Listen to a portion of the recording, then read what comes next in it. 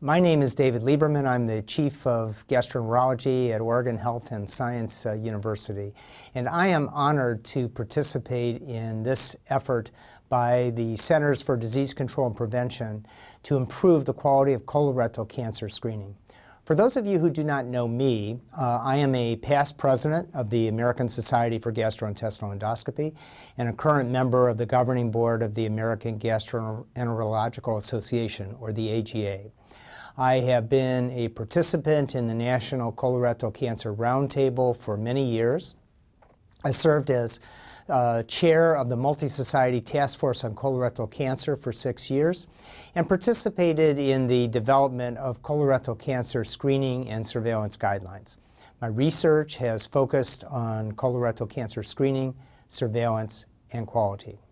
We now have compelling evidence that colon cancer screening works. It reduces the incidence and mortality of colorectal cancer, but only if it's performed with high quality.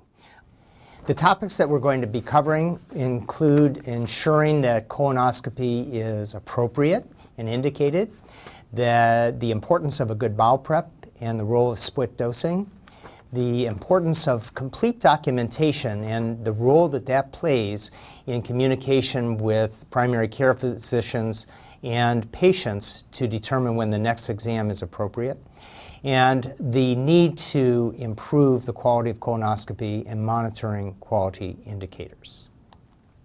So let's start out talking about considerations before you perform a colonoscopy to ensure that the exam is appropriate, it's at the appropriate interval, and that the patient is medically appropriate for the procedure. The other elements to think about prior to the examination are optimizing the bowel prep and then managing any patient medications and other conditions. So is the colonoscopy exam appropriate now? And so we have recommended screening intervals based on the age and family history that we discussed in part 1. And I'll show you an example of how you can go back to the earlier slide. So for patients that are average risk, we have several screening options, but the recommendation for performing colonoscopy is at 10-year intervals if the baseline exam was a normal examination and was complete to the cecum.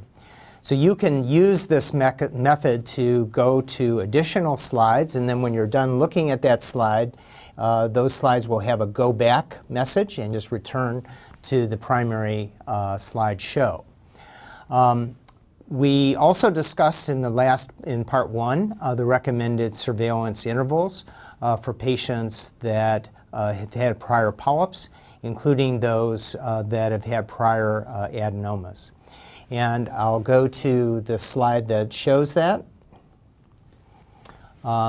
which highlights low and high risk individuals. So patients that have 1 or 2 adenomas less than 10 millimeters in their baseline examination represent a low risk group, and they can have colonoscopy in 5 to 10 years after that baseline examination.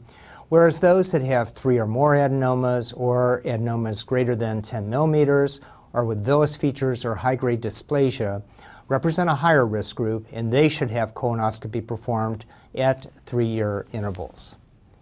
So I encourage you to use the links provided on this slide set, which enable you to move to additional slides. If the examination is going to be performed at a different interval than guidelines have recommended, we encourage you to include a reason for deviating from the recommended guidelines. And there can be many good reasons for deviating, but this should be documented in the medical record. Today, many patients are referred directly for colonoscopy in so-called direct access. And I'd like to spend a few minutes talking about the circumstances under which you should think about seeing the patient prior to the scheduling of the colonoscopy. So elderly patients have a higher risk, and elderly over 75 have a higher risk associated with colonoscopy.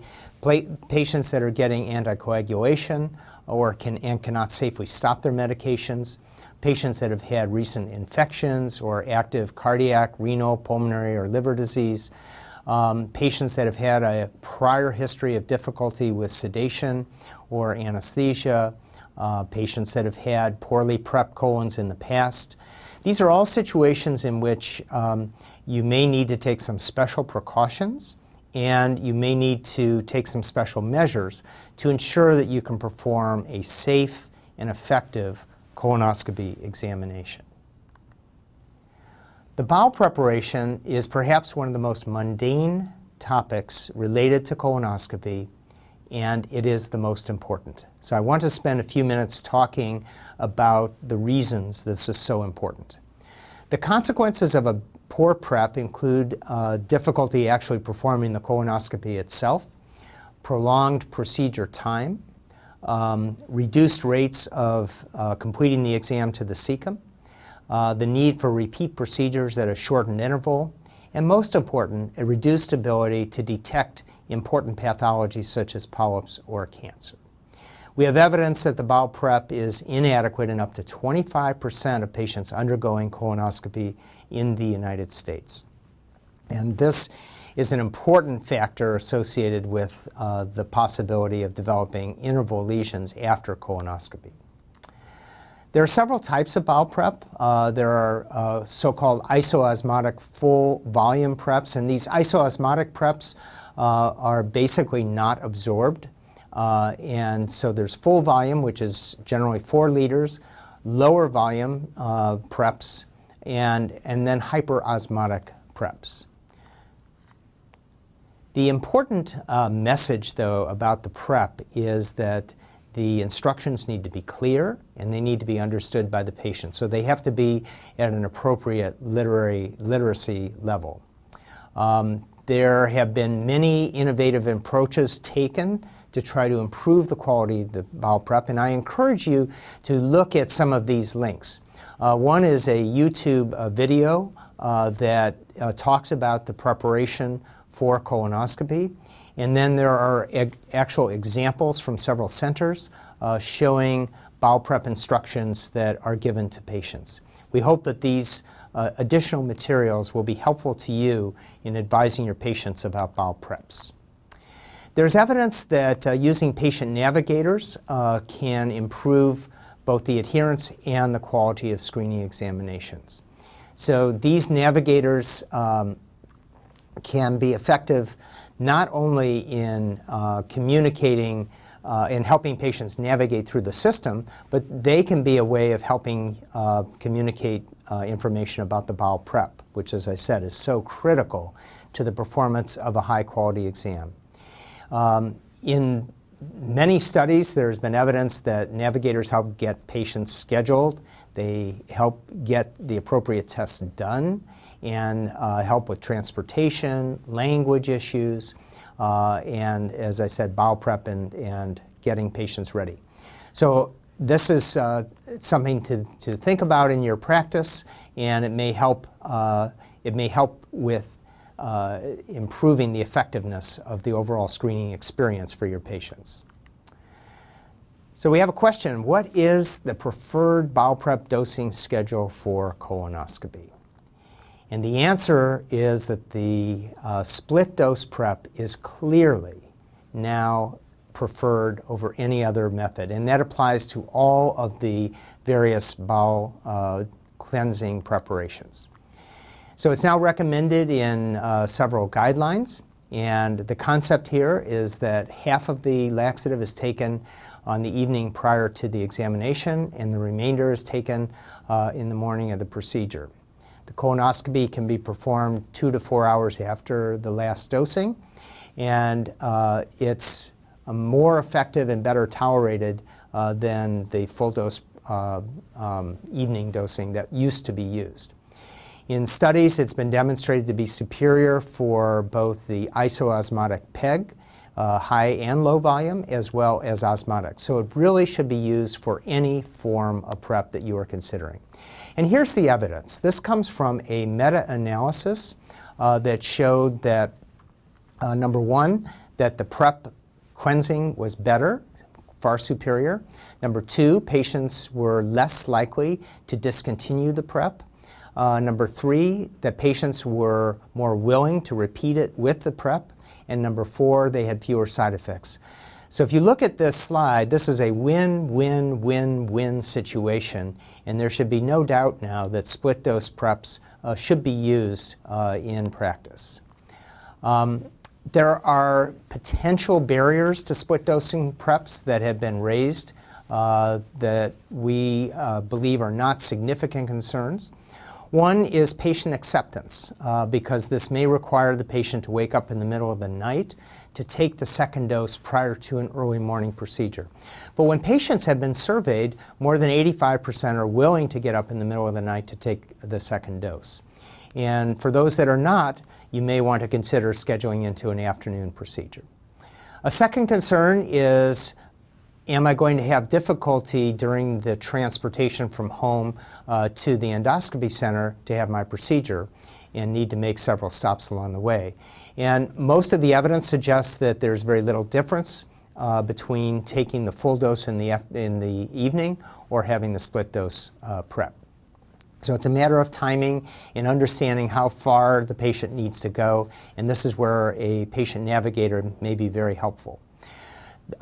There is a potential risk of increased risk of aspiration during sedation because patients may still have some liquid in their stomach. However, the anesthesia guidelines do allow for ingestion of clear liquids up until 2 hours before sedation, and that is more than sufficient for patients undergoing a bowel prep. So most of these alleged barriers are really not a barrier to split dosing, and we strongly urge that split dosing be used in practice. For those patients that are going to have an afternoon examination, the prep can be given, part of it in the evening before and then part of it in the morning before the procedure, ending more than 2 hours before the scheduled colonoscopy should begin. What about diet? There are various diet regimens that have been recommended. The optimal pre-procedure diet is still really not well defined. Most experts would consider going on a clear liquid diet for 24 hours prior to the examination, or having a very light but low fiber breakfast on the day before the procedure, followed by clear liquids. The important message, I think, to patients is that they need to drink a lot during that day before the procedure, and that will help make the bowel prep, the laxative, much more effective. How do you predict if somebody's going to have a bad prep? Well, clearly, if somebody's had a bad prep in the past, they may be likely to have it again. But there are other patient characteristics that may help you determine that you need to do some special prep considerations. Patients that are in the hospital tend to be difficult to prep, and I think this is partly because they're not moving around very much, and they may be on medications that can slow down the gut. The elderly, the obese, patients with lower levels of education tend to have less adequate preps.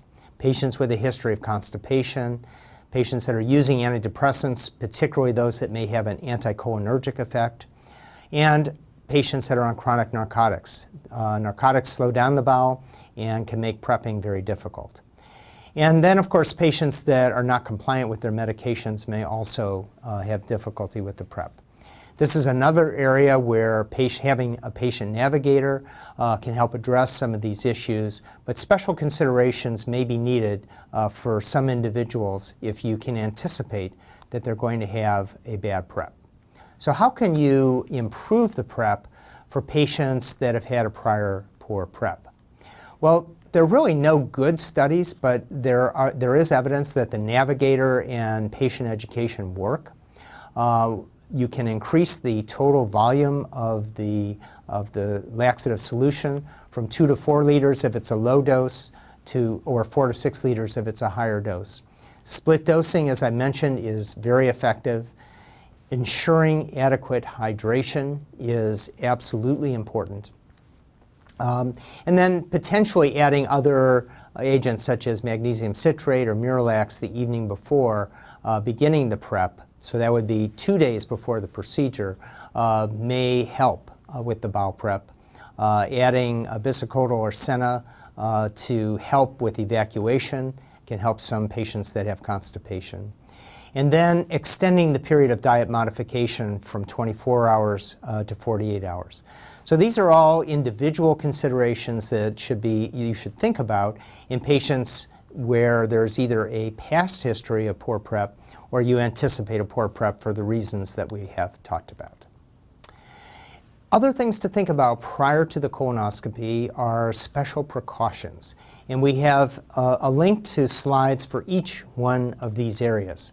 So for example, if somebody is on anticoagulants, you need to think about whether they can be safely stopped over a period of several days or whether the patient has to be bridged.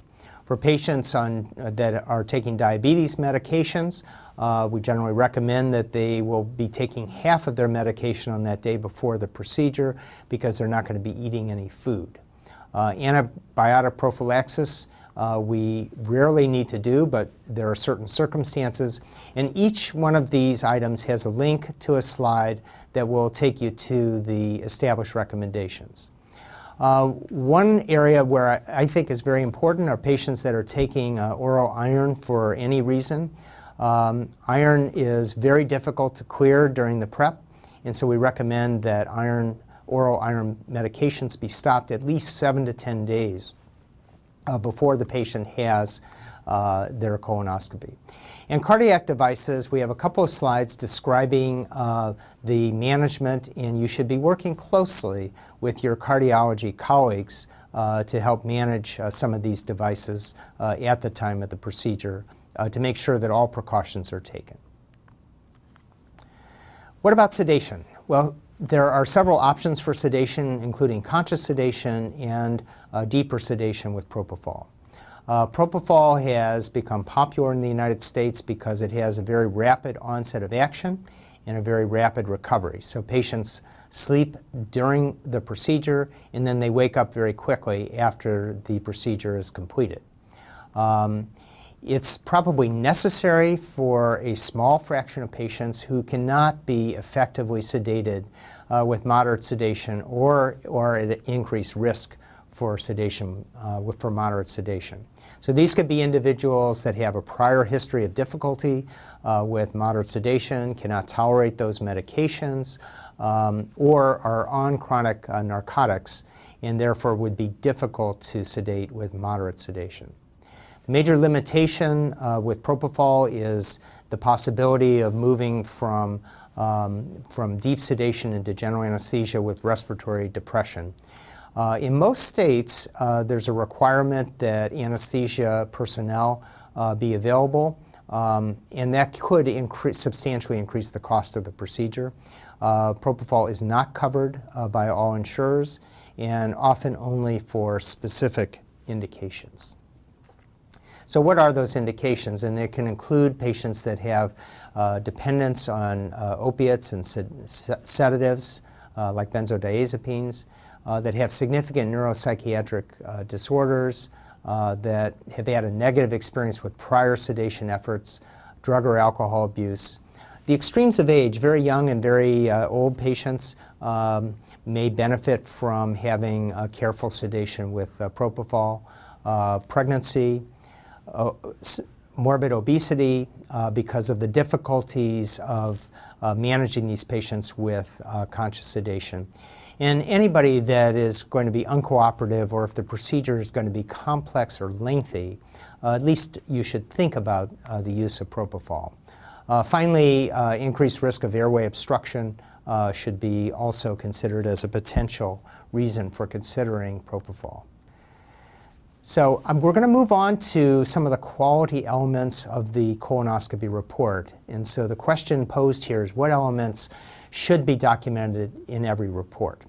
And the quick and simple answer to this is these are elements that will be communicated to other physicians and to the patient and will help direct the subsequent management of that individual, including the appropriate interval for the next examination.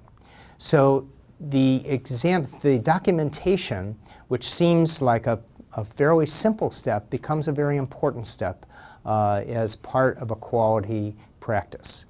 and we should ensure that all the key elements are noted because it facilitates communication with physicians and the patient, and also allows monitoring of performance to compare with other practices.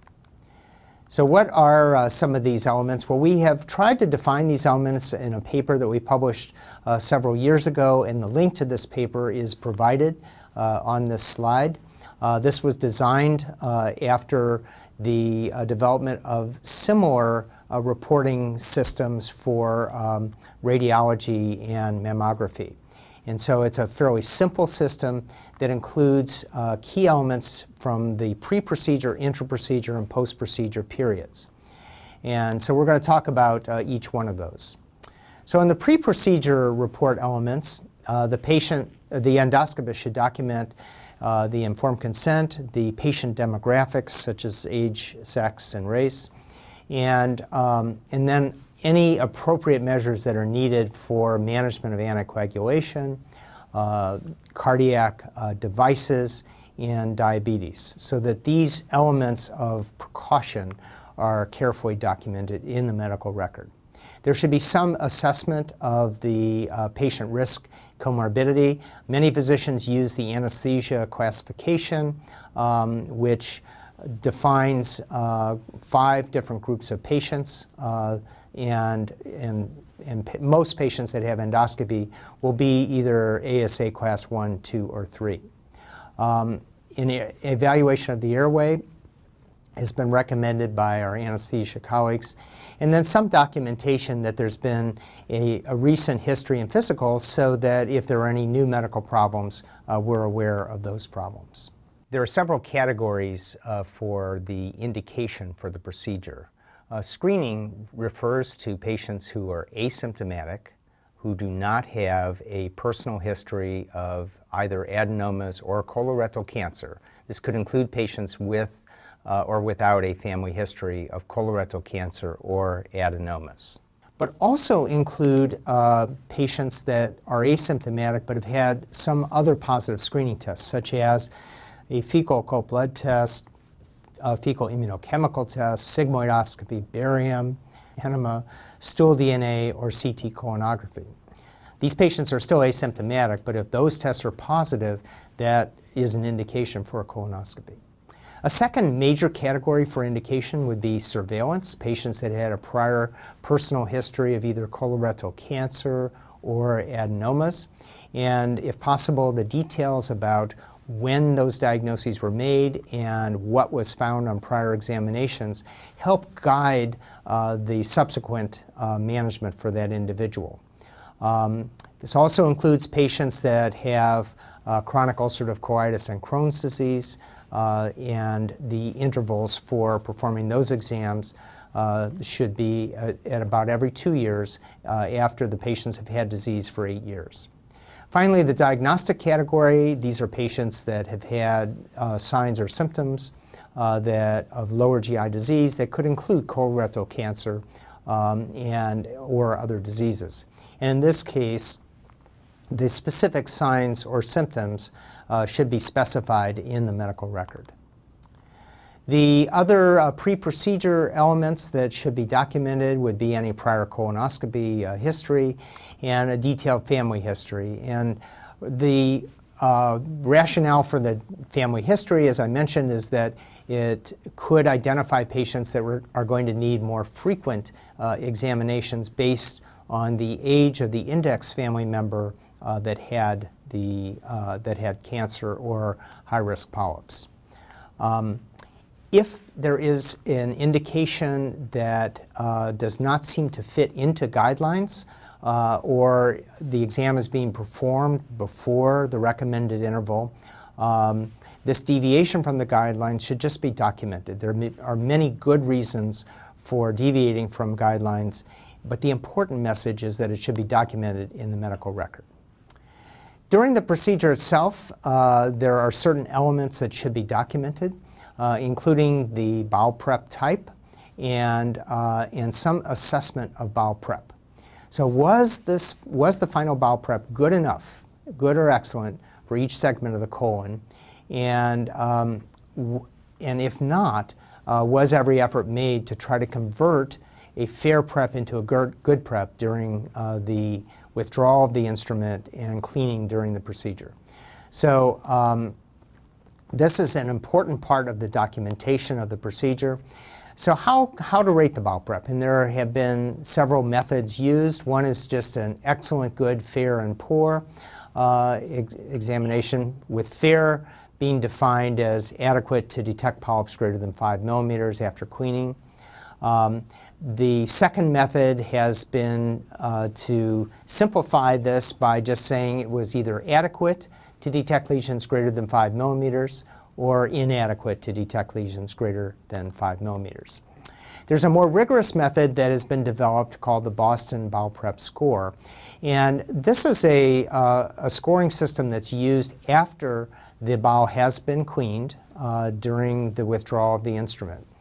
The important thing about this scoring system is that it has been linked to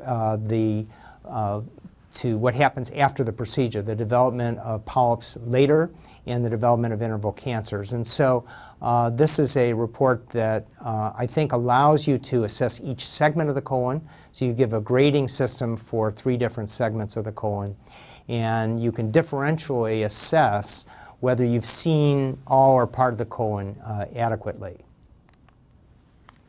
Finally, there should be some documentation of the extent of the exam. Ideally, there should be photo documentation of the cecum that includes the appendiceal orifice and the ileocecal valve. The photo shown here shows the ileocecal valve at the very top, or around 12 o'clock in this photograph. If you did not reach the cecum, you should document how far you got by anatomic segment. And if the cecum is not reached, a reason should be provided for not reaching the cecum. Also, there should be documentation of the sedation used, the dosage, and the withdrawal time after you've reached the cecum. The reason for documenting withdrawal time is that there has been a relationship between the withdrawal time and the adenoma detection rate. And so having an adequate withdrawal of at least 6 minutes is recommended by most experts. Finally, it's been recommended by most experts to perform retroflexion in the rectum and to document that to be able to see perianal pathology. The other elements include a description of all the findings in enough detail that a reader can understand what was found. So for example, for polyp descriptors, that would include measuring the size of the polyp or an estimate of the size of the polyp based on endoscopy, the location, and the appearance of the polyp. So this is an example of some of the descriptors that one might think about, showing an example of a pedunculated polyp, a sessile polyp, and then a very flat polyp shown on the bottom. So these descriptors should be included in the report. The method of removing polyps should also be documented so that if a snare was used, was cautery used or not, was injection used to raise a lesion, was the resection complete, did it need to be performed in several pieces, so-called piecemeal resection. Any suspicious lesion in the colon, and by this I would mean any lesion greater than 2 centimeters, should be tattooed with India ink, and so that it will be easy to go back and re-inspect that area on a subsequent examination. The only exceptions to tattoo would be if the lesion is in the cecum itself, where you have other anatomic landmarks like the appendix and the ileocecal valve, or in the rectum itself, where you know exactly where you are. The other question that should be addressed in the report is whether the polyp was actually retrieved for pathological examination.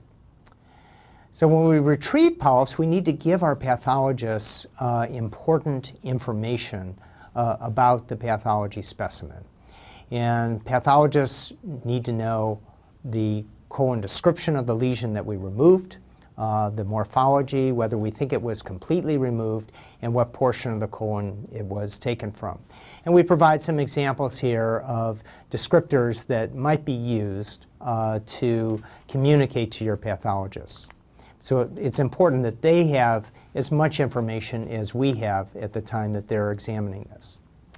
There's some controversy about whether pathology specimens can be pooled into one jar.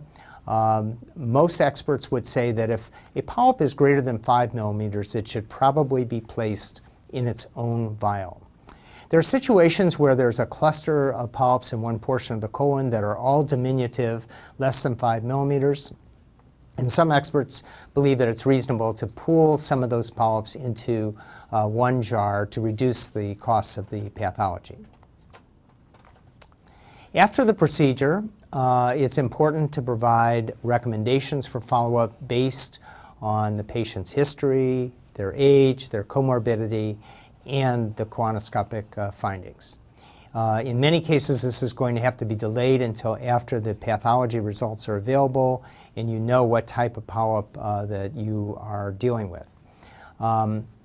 The recommendations for follow-up should be consistent with evidence-based guidelines, but if for some reason you think that the examination should be performed at a different interval, then you should provide a reason for deviating from those guidelines. Those recommendations and results should be communicated very clearly to both the patient and to the referring provider. And ideally, there should be a follow-up for any adverse events occurring after the procedure is completed. In terms of recommending appropriate follow-up, one of the issues that should appear in every report so that any reader can look at it is, was the exam complete to the cecum, was the bowel prep adequate, and were the polypectomies complete? Because if they were not, then that may be reason that there will need to be a shorter interval for the next examination. And that shorter interval would be exams that would be performed in 2 to 6 months after the procedure. In patients where the cecum was not reached, who are average risk, should those patients have yet another colonoscopy or some other examination? And the answer is not clear. These patients are still average risk, so they may benefit from having a high sensitivity guaiac FOBT or fecal immunochemical test. Many physicians would use another examination like CT colonography to view that portion of the colon that was not adequately seen. And so I think the management of these patients should be individualized. In the next slide, we discuss the appropriate follow-up for an incomplete examination. And there are several options for those patients that had an adequate bowel prep, but it just wasn't technically possible to complete the exam due to a tortuous colon or prior surgery, adhesions, or various colon diseases. The options include using a capsule that can be swallowed, the so-called PillCam colon, that allows visualization of the colon, or performing CT colonography to visualize that portion of the colon that was not adequately seen. In patients where the exam was incomplete due to ineffective sedation, that's an exam that might be repeated in the future using deeper sedation with propofol and other sedation medications. The key point is that if a high-quality exam is completed and it's negative, the patient does not need to have another exam again for 10 years if they're average risk. The next slide poses a question. In an average risk patient who has a complete colonoscopy with no findings, should you recommend an interim stool test before his or her next colonoscopy is due in 10 years? The key message here is that patients that have a negative colonoscopy who are average risk have a very low risk of developing any serious colon pathology for 10 years or more. And therefore, they probably do not need any screening during that 10-year period. There is no evidence that supports the performance of an interim test, such as fecal colloid testing or fecal immunochemical testing prior to the next colonoscopy. There are other groups where the management of these patients might be different. And so patients that have a family history with a first-degree relative who had cancer at age less than 60, those individuals should have examinations at 5-year intervals. And then we've talked earlier about patients that have adenomas, serrated polyps, or a history of colon cancer. Those patients will have examinations at shorter intervals based on the significance of the lesion that was found on their examination. What about patients that had only a fair prep at the baseline colonoscopy? Here we have little or no published guidance or evidence to guide us, and so it comes down to clinical judgment. The follow-up for these individuals should be individualized based on the patient's age, their comorbidities, and the goals of the procedure, as well as the risk. So for example, an elderly patient, it may be that the goal of that procedure is to detect important lesions. And you might be satisfied if you felt that the exam was sufficient to detect important polyps or growths in the colon, then that patient, even though the prep was fair, may not need another examination. In selected cases, it may be very appropriate to recommend that the patient return earlier than the interval recommended. And this could include younger patients who have a much longer lifespan ahead of them and may be more likely to benefit from a high-quality exam. If the exam was only fair, though, then it's worth considering whether these patients will need to have special prep instructions to assure that that next exam is really an excellent or good bowel prep. The communication with patients and referring physicians about subsequent recommendations cannot be emphasized enough. There should be clear communication about what was found and the implications of those results in terms of next steps. So a summary of the findings should be provided for both the patient and for the referring physician, and a very clear recommendation for the next examination should be included with that note to both the patient and the referring provider. After the colonoscopy, when the patient is awake, it's important to discuss the major findings of the procedure, whether it was adequate, whether polyps were removed, and when those results will be available, and what to do in the following days in terms of diet, medications, driving, etc. And what to look out for, particularly any complications of a procedure such as bleeding or perforation or pain. The patient should understand with clear instructions what to do if those things were to happen. The patient should be given written discharge instructions that tell the patient what to do should any of these serious adverse events occur. If possible, capturing what happens to the patient over the next 30 days should be done. We realize that this is not feasible in many clinical practices, but it would certainly be valuable to know if patients had any serious events occur within the 30 days after they've completed a colonoscopy. Finally, this communication should occur in writing so that there's no misunderstanding of what was being found and what is being recommended to both the patient and the referring provider. So the communication with patients should be in a written form, ideally, that provides them information about when they need to return based on their risk level.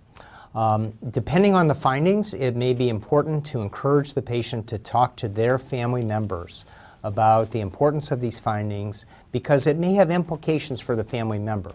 So for example, if the patient has colorectal cancer, they should be notifying their family members because those family members are going to be at increased risk for colorectal cancer themselves and should be initiating screening at a younger age and more intensively. So as part of the communication with the patient, encouraging them to speak to their family about the findings is an important part of that communication. Finally, reminder systems are very important and they work. We have very good evidence from a variety of studies that getting patients back at appropriate intervals using computerized reminder systems are very effective. But what's also effective is making sure that the patient knows when they need to come back.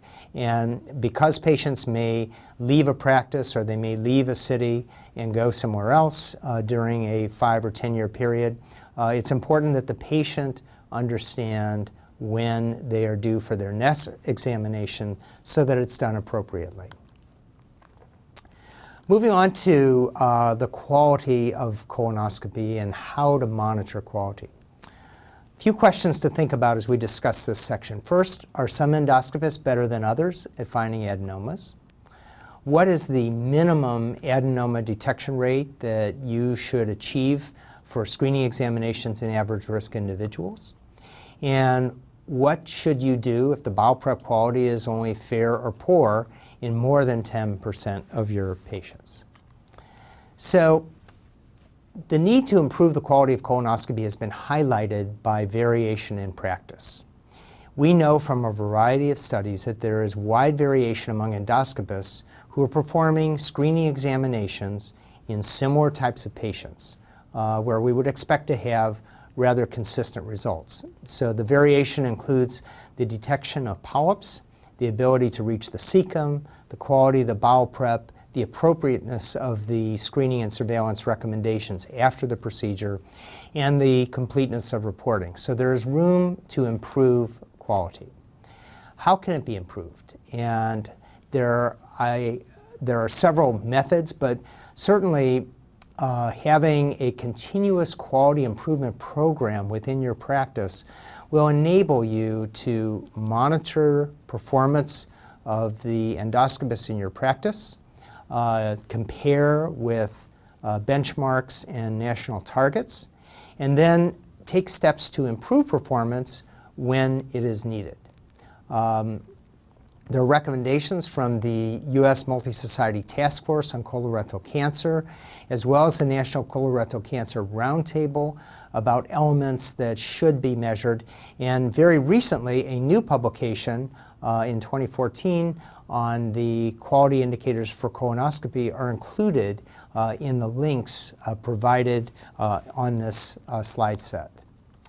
So what should be monitored? And the highest priority items include the adenoma detection rate, the cecal intubation rate, the quality of the bowel prep, and the use of appropriate intervals after screening and surveillance is completed. And some of these have now become measures of CMS quality programs, such as the Physician Quality Reporting System, or so-called PQRS, that many of us need to provide reports to. So let's talk about the adenoma detection rate. What is it? It's really the rate of finding adenomas in average risk screening examinations. The current target that is recommended in the 2014 recommendations are that it should be greater than 30% for men who are undergoing screening examinations and greater than 20% for women undergoing screening examinations. Why is it important? It's important because it has been linked directly to the development of interval cancers in subsequent years after a colonoscopy. So perhaps the most important quality indicator would be the rate of interval cancers, which is difficult to measure. But this is an excellent surrogate marker which has been shown to have a direct relationship, so that patients that are high detectors above these targets have low rates of interval cancers in the next 3 to 5 years amongst their patients. Whereas patients that have physicians who are low detectors, their patients have higher rates of interval cancer in the 3 to 5 years after their colonoscopy is completed. That is why this is important. That is why all of us should know what our adenoma detection rate is. The targets highlighted in this slide are new targets that were just published recently in 2014 and represent the most recent data for screening examinations. What else should be monitored? Well, the cecal intubation rate represents an estimate of whether the exam is a complete exam. And if the exam is not complete, then important pathology may be missed. So it's really defined as the percentage of exams in which the cecum was reached when it was intended to reach the cecum. The target for all examinations is greater than 90%. The target for screening and surveillance examinations is greater than 95%. And again, the reason this is so important is because important lesions can be missed if the colonoscopy is not complete. How do you know if it's complete? I think that most of the guidelines and experts recommend that there be photo documentation that demonstrates at least one of these features, the ileocecal valve or the appendiceal orifice, to demonstrate completeness of the exam. Quality of the bowel prep. We've talked about quality of the bowel prep several times, and it remains one of the most important targets and one of the most important barriers to a highly effective colonoscopy. We recommend that all practices monitor the quality of their bowel prep and the adequacy with a target of achieving greater than 90%, either good, excellent, or adequate to detect lesions greater than 5 millimeters. We mentioned that a poor bowel prep results in missed lesions, a need for repeat examinations at shorter intervals, which drives up the risk to patients as well as the cost. We recommend that if a practice has less than 90% of exams that are good, that you should look very carefully at the processes that are involved in patient instructions and the type of prep you're giving. So the preps should all be split dose preps. The instructions should be very clear, and you may want to consider the use of a patient navigator to help the patient, guide the patient through this process of the bowel prep, which is so critical to a high-quality examination. Finally, the appropriateness of the screening and surveillance recommendations should also be monitored so that you have an idea of how often you're deviating from the published guidelines that are based on evidence. We know that in certain situations, the exams are performed at shorter intervals than are recommended, which has the potential for wasting resources as well as the potential for harm with little benefit. And then there are other circumstances where a procedure should be performed more often in patients with higher risk lesions or incompletely removed lesions, and those patients would be at risk for development of cancer. So adhering to evidence-based guidelines should be a quality metric, and reasons for deviating from that guideline should be provided as part of a high-quality report. The other things that should be monitored would be some of the descriptors, whether or not the reporting elements are included in the report. So does the report indicate the polyp descriptors? Is the polyp retrieval rate documented? Is the rate of repeat examinations in less than a year for poor or inadequate prep documented? Are tattoos placed for large or suspicious lesions except in the cecum and rectum? So these are other parameters that can be followed as part of a high-quality colonoscopy practice. A paper was published several years ago to assist physicians in what questions that they might ask their endoscopist about the quality of their colonoscopy examinations. And so this paper is provided here as a reference for you, and the source document can be obtained to enable you to know what questions to be asking about colonoscopy quality.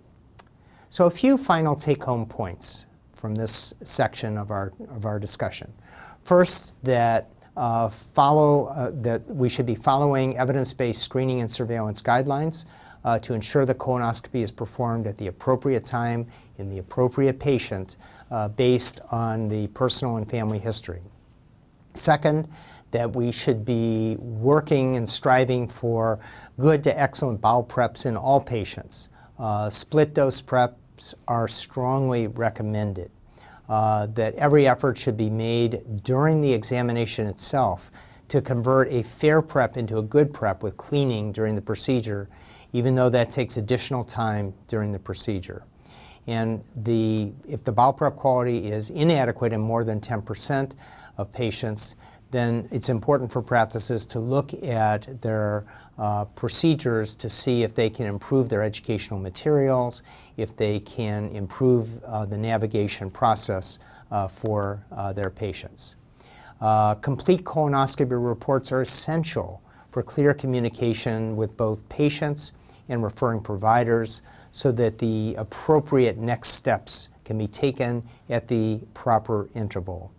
And the quality of colonoscopy is highly variable, and therefore it's important for all of us to monitor performance with quality indicators and quality metrics, and then take steps to remediate when the benchmarks are not achieved. I want to thank all of you for viewing and participating in this course. I want to remind you that we have many resources embedded in these documents so that you can click on links that will take you to many wonderful source documents.